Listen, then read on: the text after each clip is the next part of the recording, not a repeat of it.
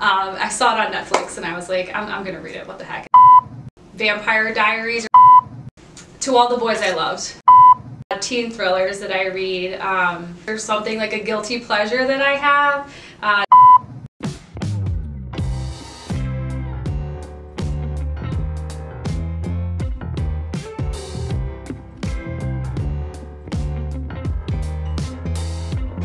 My name is Lianette Rivera and I am the in-home behavioral services director. So I joined Gandara 5 years ago as a behavior management monitor. There was a job posting that I was interested about on human behavior and monitoring youth's behavioral challenges, and I got that position. It was my second job out of undergrad, and it was here that I really found my passion for work in human behavior.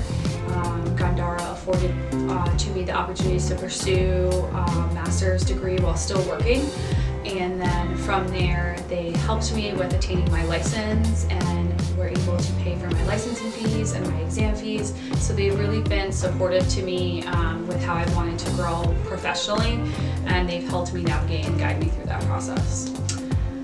Gandara does a lot of things well, but I think what sets us apart and what we do great is we're always genuinely invested in all of the employees to some degree, whether it's making sure that they're taking care of their personal life or developing them as professional beings. We do a great job about emphasizing taking care of oneself as a means to be able to provide to our families. I also think that we do a lot of appreciation events to show our staff that we really do care for them, whether it's paying for ice cream when the ding dong truck passes around, or having us cook breakfast for them one day. Even short things that we do, like bonus tickets for just catching someone doing good throughout the day, being kind to one another. So it's just a really great culture, really great community to work for.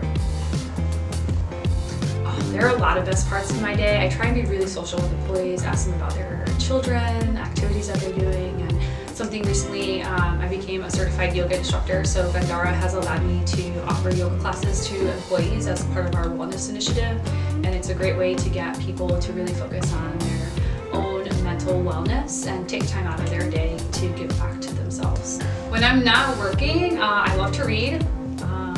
Fiction. I travel a lot, so I listen to a lot of Audible books as well. And right now, and for the foreseeable future, I'd love to practice yoga. It's part of my daily practice, meditation and mindfulness, which is a huge part of the work that we do, just being present in order to support our employees, but also take care of ourselves, because we do work that can be really taxing on us. So I'm currently reading Bernie Brown's Dare to Lead. That's the best book so far.